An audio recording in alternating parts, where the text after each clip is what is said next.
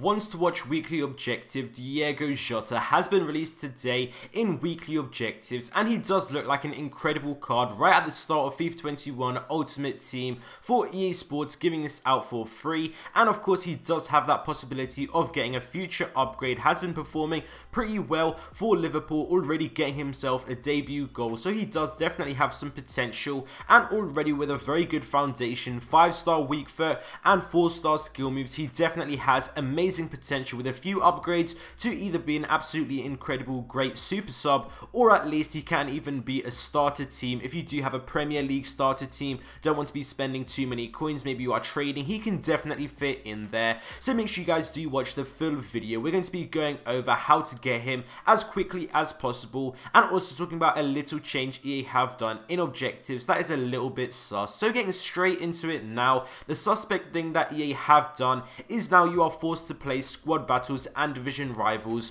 Before, you could just play division rivals, and you could also do the squad battle part in that, so it would say squad battles or division rivals, and then you are forced to play some division rivals. But now you are actually on its own forced to play squad battles, and I believe we didn't have that in any objectives last year, in of course these card objectives that we did get on Fridays with these sort of promotions. As we can see here, Portuguese Pro, we do have squad battles. We need to play on professional difficulty, and for 2 of these objectives, both of them, we do need to be using anyone who is a Liga NOS player and 4-star skill moves. With them we are going to be scoring in 4 matches. That is going to be Portuguese Pro, and then we do need to also assist in 5 matches. That is going to be skilled in battle. So if we can do both of these together, we're still forced to play 5 matches of squad battles, which is quite a lot, and on top of that you are going to be having 5 of the division rival games at least. So that is a little bit annoying, and you can understand how I think EA added in here a little bit cheeky from them. It is going to take us now a little bit longer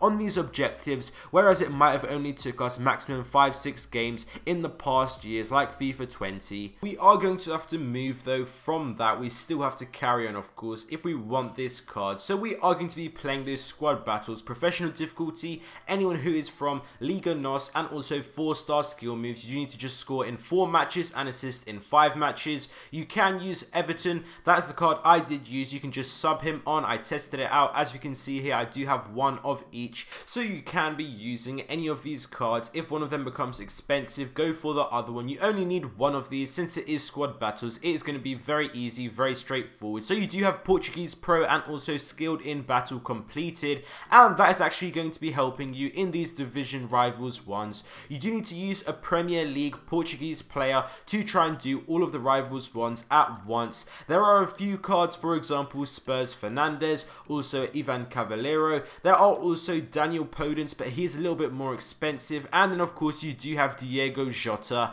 and you do actually get from this first objective Portuguese Pro squad battles. Make sure you do them first, because you are going to be getting a Diogo Jota loan card for 5 matches, and that should be enough for when you use him in div rivals, so you can complete all of them. What you're going to be doing with this loan Jota card, score 2 goals in 5 matches. That is going to be quite tricky, especially if you are in the higher divisions. Very difficult for sure, especially div 1. That is going to be absolutely brutal. Then as you go down div 2, div 3, it is going to become more and more possible. But let me know down in the comments below if you guys are in div 1. Maybe this is not a card that interests you, or maybe if you want to get him just in case he does get those upgrades. Great super sub in my opinion. How are you going to be trying to get him? Just sub him on maybe, and just try your best, play him at striker. But scoring those 2 goals in 5 matches, that's going to be the hardest part. Then also you do need to be scoring 10 finesse shot goals. That is pretty much going to be coming as you do all of these other rivals objectives. You don't really need to give it too much focus. Just remember, if you do get a blatant opportunity, just go ahead and finesse it to get this done.